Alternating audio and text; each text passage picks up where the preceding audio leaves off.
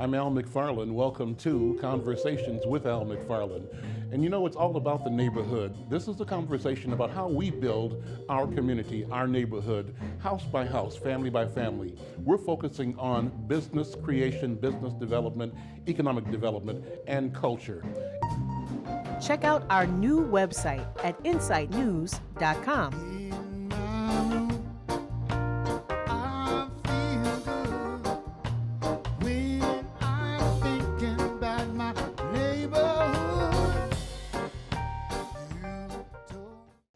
I'm Al McFarlane. Welcome back to Conversations with Al McFarlane. We're going to continue sort of taking a deep dive into the question of abuse and neglect. And the question is how that plays up in different people's experiences and how these individual experiences play out into a statement about the culture and about the world. How do we come through being abused, being victimized, or being ignored, being marginalized?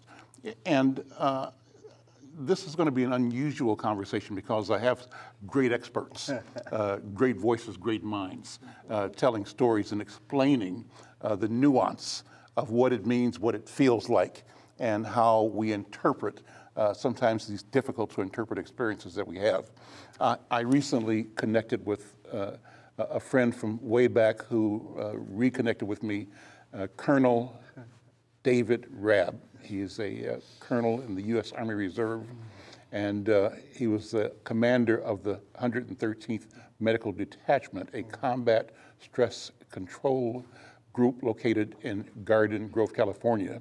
He's a licensed social worker and an accredited AC social worker. What's the ACSW stand for?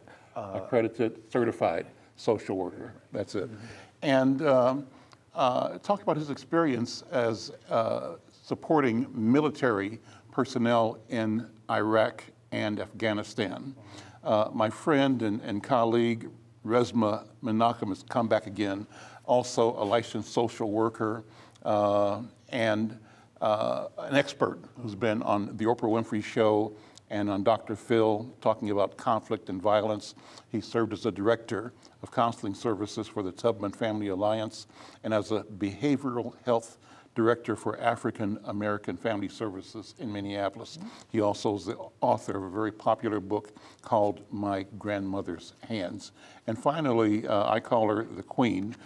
Dr. Breveda Akinsanya is a licensed clinical psychologist with over 30 years of experience. She's written and presented and consulted extensively on diversity, developmental psychology, multiculturalism, on severe psychopathology, childhood abuse, trauma, sexual assault, community, domestic violence, African American mental health. And so this is about all of that today. And what I've said is my brother Wayne is standing by because I'm expecting this to be a conversation that turns spiritual. And we're going to invite the Spirit to invade and support and lift this conversation. This is about healing, and it's about telling the story. We have much to say. And if we don't say it, it won't be said. That's the truth of the matter. So let me start by asking Brother Colonel David Rabb to talk about how you introduced me to the concept. I hadn't heard it before, but it intrigued me, the concept of moral injury. What does it mean? Moral injury, it's something that it's really hard to say, but it is a soul. We talk about the soul. It is a injury to the soul, all right? So moral injury, from my knowledge, is something that, and usually it's values based, it's something that pierces the core of who you are based on moral values. What is right, what is wrong, and when something happens that goes way, way outside the value system, you can have a wound, a deep wound to the soul. I forgot to start off, Colonel Rabb, by thanking you for your service. Yes. That's number one. I want That's to good. acknowledge you and thank you for your desire, your willingness, and you placing your life and your career and everything at risk for the service of our country. So I want to acknowledge that and thank you for it. doing that. And I want to say that in a way that encourages other black families and families of people of color to know that as we exercise our responsibility, our duty to our country, it's a good thing. Yeah. And you deserve praise. Yes. And we applaud you for doing that. So I want to say that to you. Well, let's go direct. I believe in my spirit that the God is good. And when you're in a foxhole, somewhere in from South Korea, to Iraq, Afghanistan, wherever, prayer is something that you get close to. That's right. That's right. If you're like me, who I'm very aware that God has played a major role in my life. Okay, let's start with the beginning. And the beginning, and I'll put it in a real tight nutshell here, is that I'm from Chicago. But I came through the era of the 1960s, and actually, and this is something I never shared with you, but I'm sharing with you since we've been, up front, right? I went to jail when I was 8 years old. Yeah. I was in a prison cell when I was 8 years old. And this was like my first moral injury. So we talk about moral injury, military and all this and whatever, but there are many types of moral injury. But my moral injury came from going to jail at the age of 8 for something that I didn't do. In the small community that I lived in, they were looking for somebody to arrest. And I was young, gifted, and black. And the issue was that I was available. I was available. So they came after me because they couldn't catch the people who did it. And so at the age of 8, I'm in a like a little dungeon. Back then you could do that. They didn't have this JC, justice back then. And so I'm in. They fingerprinted me. They booked me in the process, and they put me in a cell, dark and and I'm 8 years old. At 8 years old. But God is good, because literally, that was the best thing that happened to me. Because from there, I learned at a very, very young age that I couldn't trust the system. All right? I could not trust the system. And most of the people that grew up with didn't have this experience, right? And I had, at a very young age, this awareness that the system is sometimes not right, right? My mama used to say, there are good people everywhere. Your job is to find them. And there are good people. We just need to, find them. They're out there, of all colors, of all races, of all genders, sexuality. They're out there. They're good people, and we need to focus on the good people, because there's bad. We know, you know, and every community has some bad. But I'm going to say that I was able to ride the wave into success. And I say success only that I know whose I am and whose I am, you know. And in my life, God has created many opportunities for me to be me, do me, and help others on the way. Yeah. And if I didn't have that experience at age 8, I wouldn't be me. And so that plays out now in your adulthood and the challenge that you experience with your superiors or a superior, out of which this conversation began. That's right. And you provided me with a tape of some of the proceedings in which you and your attorney argued successfully that your command failed you, and that you charged was a moral injury. Was a moral injury. Talk about that for a second, because I want to bring in our colleagues as well in the conversation. So the issue is, you know, I was a good soldier. I am a veteran now, but I was a good soldier. That's right. I mean, I went in the Marine Corps when I was 17. Wow. And got promoted like boom, boom, boom, boom. I was on Super Squad. They call Super Squad the best Marines in the whole, you know, battalion. And I was selected out of, you know, the battalion to be represent. There was only 12 of us out of the battalion. And so at a very young age, I was shaped by the military, which was a good thing. I mean, yeah, we were talking about, you know, military is a great thing, you know, for many people who don't have opportunities, right? It's a good start. And also you can, you know, have some space to become who God wants you to be.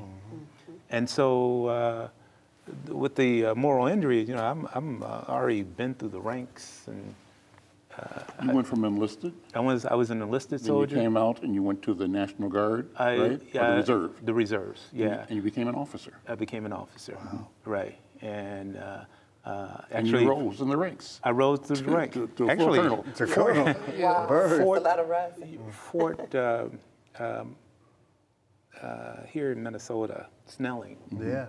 I went through Fort Snelling, and I started off as a sergeant, you know, and then I rose to the ranks of, by the time I got out, was lieutenant colonel.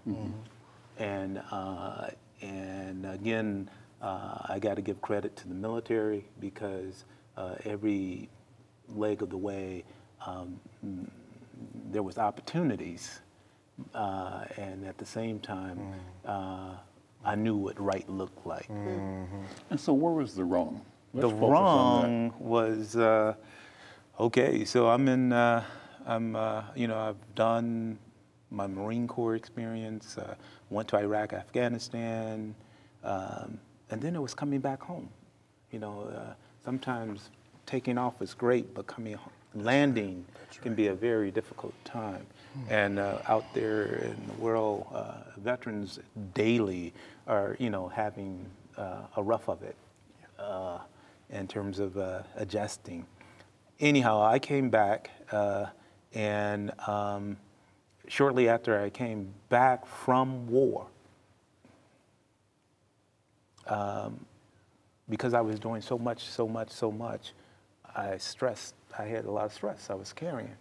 And so I had a stroke while I'm in uniform. You know, I had a stroke. I believe I was doing, there's another term called Hiroshi, we'll talk about later, but it's a lot of stress, dealing with a lot of stress. Anyway, so what happened was I decided, you know, God decided this.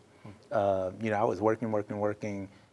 If I didn't have the stroke, I would have died from the work that I was doing. So, you know, again, we're looking at the positive spin. The stroke stopped me. God stopped me. got my attention, right? Okay, but then the story continues where I'm in the hospital laid out, right? I can't talk, can't walk, and I'm paralyzed. And my wife is, you know, I had the stroke in front of her, so it freaked her out. But as I was recovering, again, I'm on military, I'm in uniform. They said that I had intentionally caused my own stroke. Yeah, that's what they told my wife. Yeah. That I had intentionally created conditions to cause my own stroke. That's right. And that freaked her out. So y'all need to interview her sometime because of the stress that the family, because she had to fend.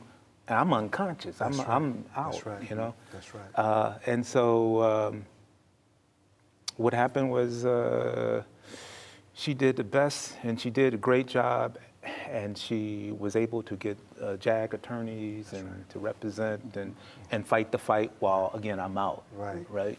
Wow. And she was able to, you know, say, no, this is my husband. That's you know, right. this you know, you don't know what. Yeah.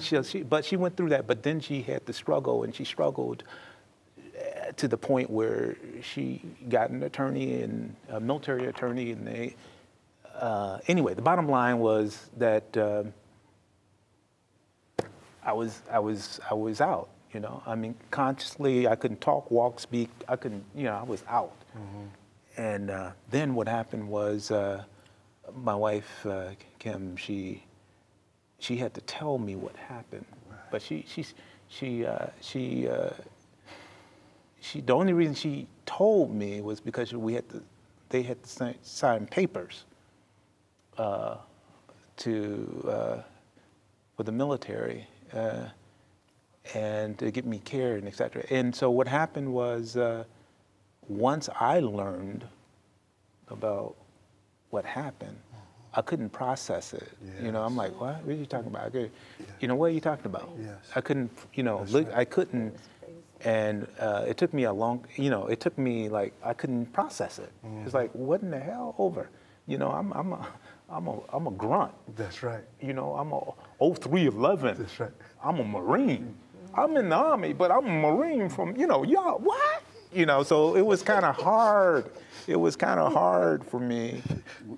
We got a break in a second. Right. We got to Okay. take a break. Yeah. And but so 30 seconds. Just so the point here is that I wanted to share is that you prevailed in presenting Yes. your argument that you were injured. That's correct. So what happened was I appealed.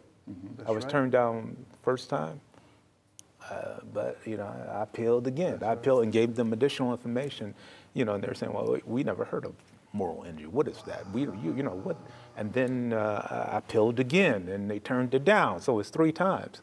And then you know they were forced to say, well, you know, we need to take this to the highest level, which is it's called Council of Colonels. That's right. That's right. The Council of Colonels, which means that there's only colonels That's right. in this room, and we're talking. And anyway, so long and short of it is, thank God to my attorney, who did a great job. I have to say she was African American and brilliant. Thank God for her. And then I brought my, you know, expert witness, who was a person by the name of Dr. Joseph Bobrow, and he knew me prior to the stroke and all this other stuff, and he advocated for me. And then my secret weapon was, and they didn't see this, I brought my wife to testify at her experience of what was, and then eventually, you know, the board met, and then. They agreed with you. Well, no, I had to testify. Right. Listen, I'm out of time for right now. I'm sorry. This is a fascinating story. I want to thank you. I'm Al McFarlane. We'll come back and finish this conversation. I want to bring in my experts and talk about how this story also is a reflection of our experience as a culture, about whether we are believed or not, and what the cost of disbelief or challenging our sense, our version, our story is to us as a people and to the nation. Stay tuned.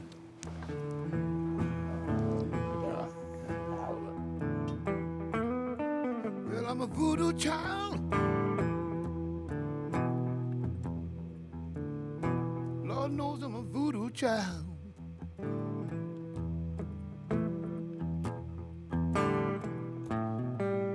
Well, I'm a voodoo child.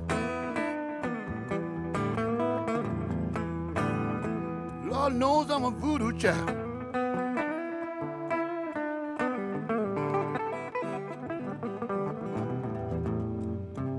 Pick up all the pieces and I make me an island.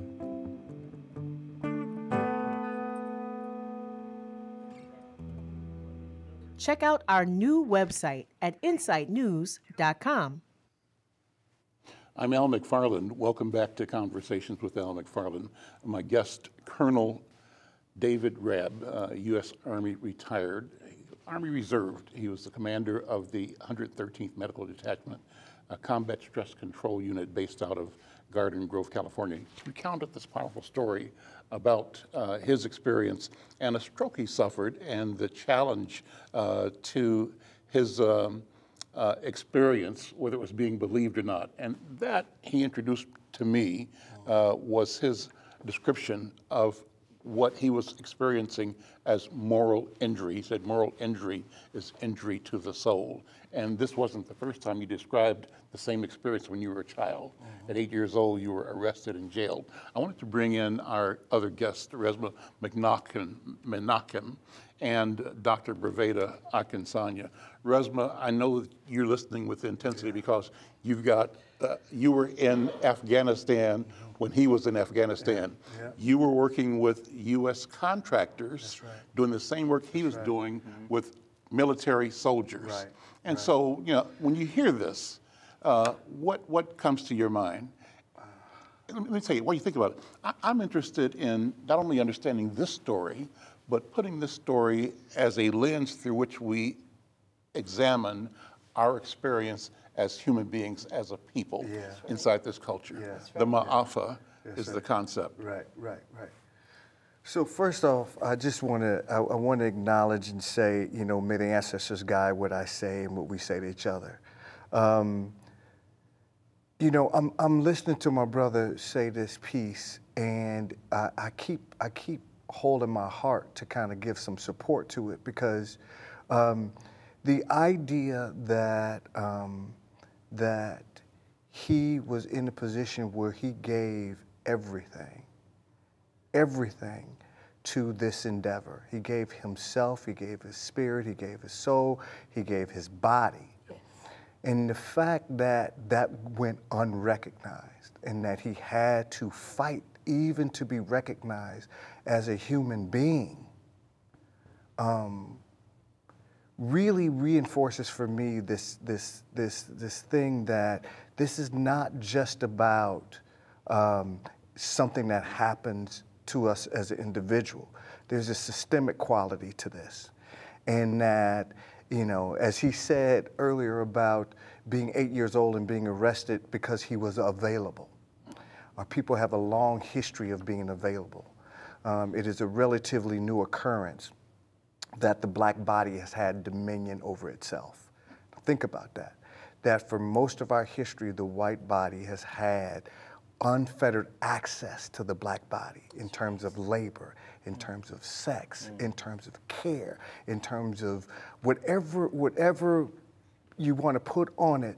The black body recently has had dominion over itself. And so when I listen to my brother when I'm listening to him talk about that experience, and then I know what Afghanistan was like. I know what the heat was like. I know the smell of the poop ponds on calf, and you get used to it. You get used to the smell and the sound of the rockets going. You get used to it. And then you come back here and you're totally disoriented. Your body is so oriented to that, you want to go back.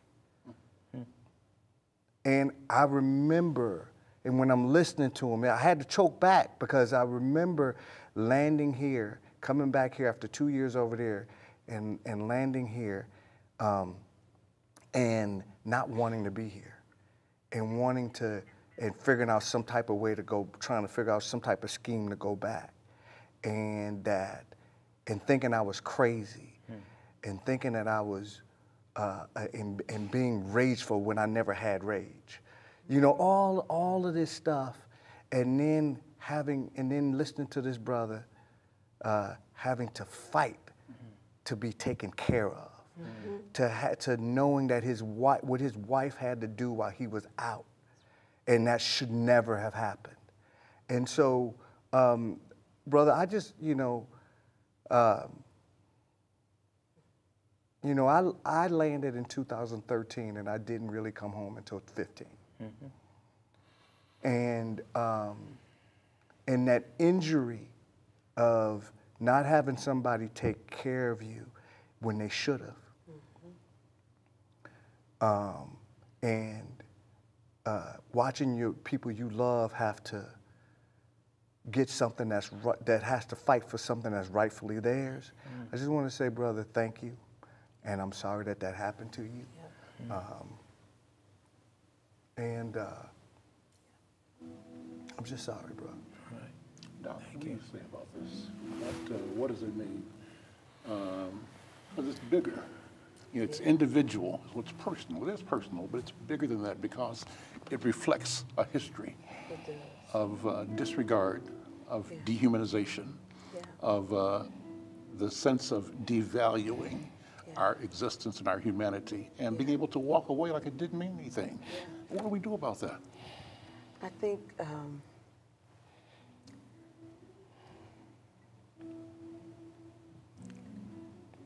think when you said, I know who I am and whose I am, the core of your humanity, they couldn't take from you.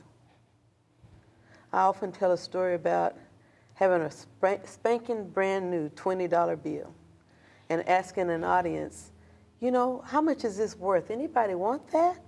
And everybody said, yeah, give me that $20. And then I'll take it and I'll crumble it. And I'll tear it and I'll put it on the ground and I'll put my foot on it and get it dirty. And then I'll pick it up again and I said, how much is this worth? Still $20. So what we go through affects the way we are, but it doesn't affect who we are. And so when I heard that, I thought about the transgenerational struggles that we as women carrying centuries on our backs, being told we're worthless because of our black bodies that were stolen from us. When I hear what you say, I think about then, but I also think about now.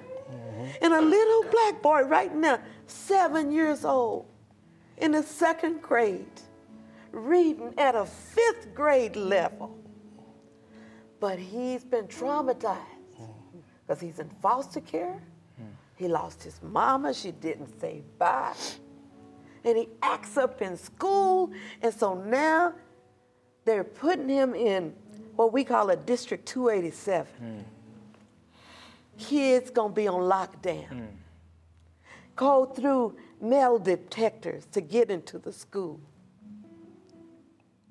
Preparing them for jail. Like they tried to do with you. So while your message is sad, it's also a tale of resilience. Yes. And a spirit that doesn't know how to die because you know whose you are. So to me, what we're talking about here It's even how when slaves tried to want to run away, they diagnosed it as drapetomania, a mental disorder, because you want to abscond from service. There's a concept called mental side. Mental side is, we know about homicide, suicide, but mental side is when you kill off the humanity of another human being so that you don't see them as a person like you. They are less than, they're nothing. They're animals. And they do that to us. So, brother, you're a victim of mental side by a system that has relied on the 4 white property rights. Because, see, there are white property rights for slaves. The right to spend how they want to use you, the right to trade you, the right to determine how far you'll go. They continue to use those property rights on us. They do. They do. Colin Kaepernick, property. And when they've used you up, you see what I'm saying? They want to throw you away. So we're fighting from being throwaway people. That's right. We got to see that we're redeemable. And like that $20 bill, our value doesn't change. And nobody has the right to redefine what God made. That's right. So that's the struggle of us. For our wellness, we have to reclaim That's right. our own humanity. That's right. We have to reclaim our own bodies. And even though we're out of those shackles, we can't continue to shackle ourselves. We can't continue to shackle. Thank you, brother. Oh. Thank you, brother. Okay, so thank you all brother. for bearing witness and just being here. And thank you. I love you, man. No, I'm serious. I have to say that because I do. I believe in what you're doing and what you're going to do. But the issue of who you are, you're a role model, you're a good man. And I needed to say that. But let me go for the target here. And I don't know if you're going to put this in your, on this, but. Tape is rolling. Okay, here we go. So you know, because I'm thinking, okay, you need to create some change. You know, I need to create some change. But recently, here in Minnesota,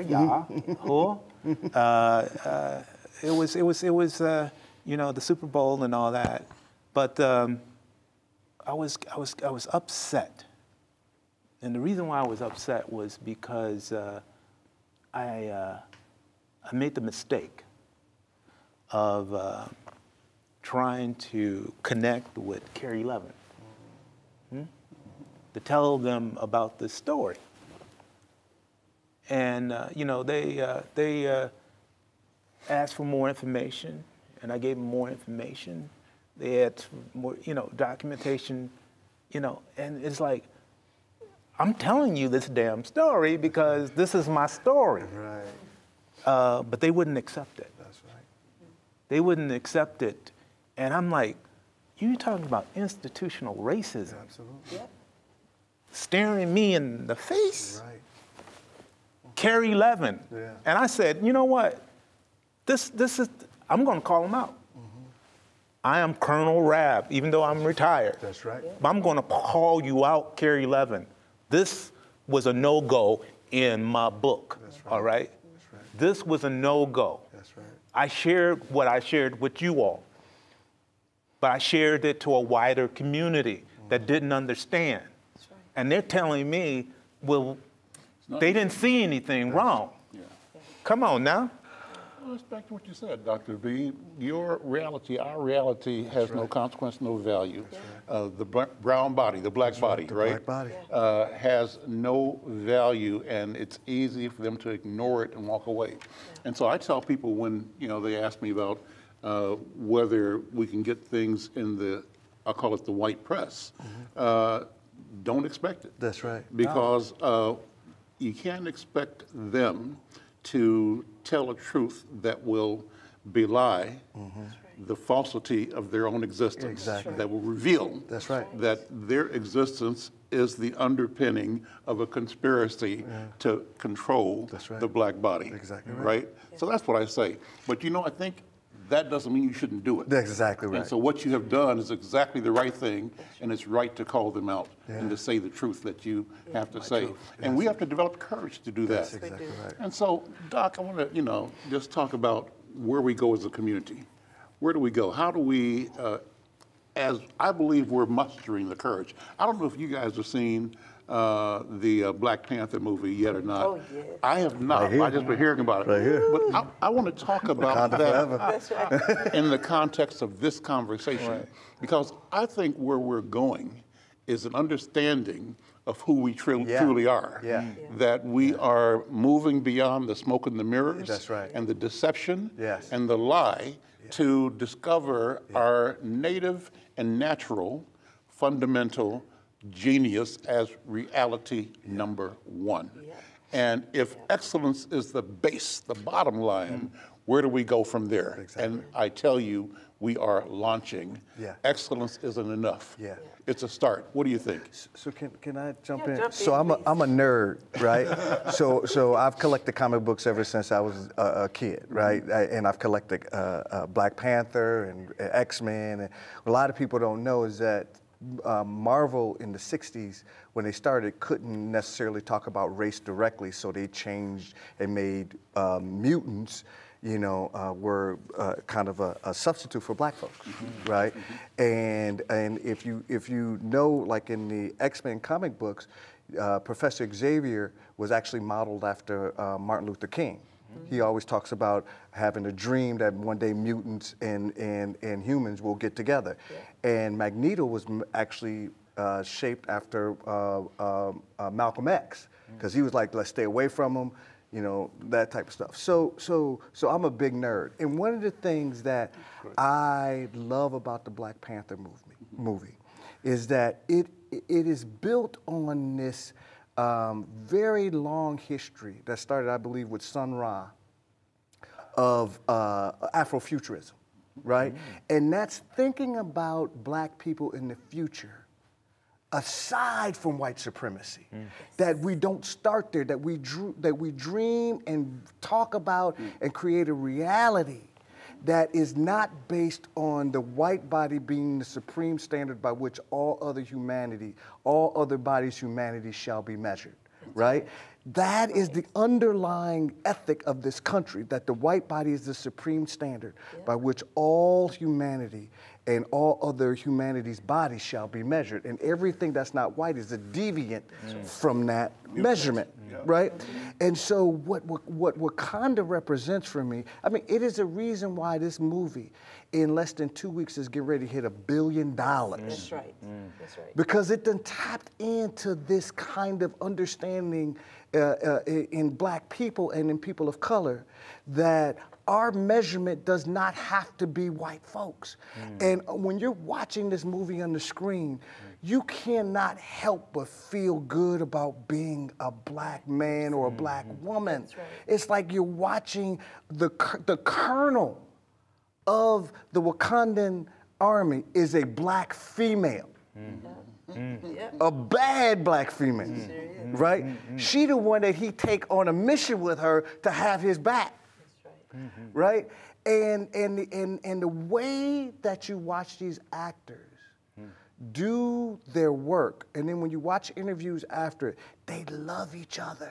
That's what struck a chord in this, is that you're watching them love each other and talk and be with each other in ways that you go, that's how I am with my auntie, that's how I am with my brother, that's how I am with my sister. You recognize it. And the idea of this, of black people having something so visual and so affirming up on the screen. That's right. That is, see, the whole thing about Wakanda is that when colonialism happened, the thing is that Wakanda, because it had vibranium, was able to shield itself from the rest of the colonial. So it has been untouched by colonialism. That's right. That's what the whole thing is about. That's right. And so it is a beacon to how black people could dream without the effects of white body supremacy, without the effects of the standardization of the white body. That's right. And so, man, like I said, I'm a nerd, and this movie, this movie is beautiful. So that's all I want to say. But I mean, who can- Doc, I got 1 minute. So where do we go from here? So, I guess that's right. I think where we have to go is to recognize just what you're saying, our value, aside from what other people have named us, to claim our original name, the name of victor, the name of survivor, the name of thriver, the name of creator, the name of overcomer, the name of making it work again. That's right. That's who we are. That's right. And because of that, the way we do it is we have to do cognitive reframing. We gotta change our mind. Change our mind about lean in one way, saying beautiful means blonde and blue-eyed, that I'll never have. That's right. We gotta change our mind about what is intelligence. That's right. Because my intelligence helps me create a way when I don't have money to buy groceries. That's right. I still eat, my family still eats. Right. We have to change our way of looking, our minds, about looking at what is a parent and what is a family, what is a black man, what is a black woman. We have to change our minds to begin to see the reality of what we have always been. That's right. Change our mind. That's it. That's it. Okay. Thank you. Used to be. Thank you. Thank you, Elder. Thank you, brother. And I encourage So much. thee. Thank you. Love you, brother. That was beautiful. Thank you for the power you shared. We gotta change our mind. Can't be like it used to be all the time. Whether you're brown or black or white, change gonna come one day. Just like the Black Panthers say, give me a little bit of that vibranium. I make all them devils go away. Change, change, change, change. Change is gonna come. We've been singing that for so long. But we're gonna sing it one more time again.